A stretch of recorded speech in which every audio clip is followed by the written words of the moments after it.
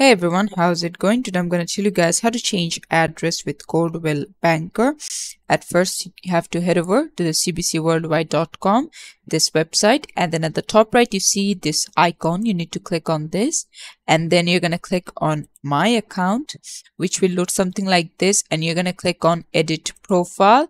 Now, I don't have any primary address, but your address should be here. And right over there, there should be an option called click here to update your address. You're going to click on that and then change your address and then click on update, save your profile. And there you go. This is how you can do it. Thanks for watching and I'll see you guys in the next one.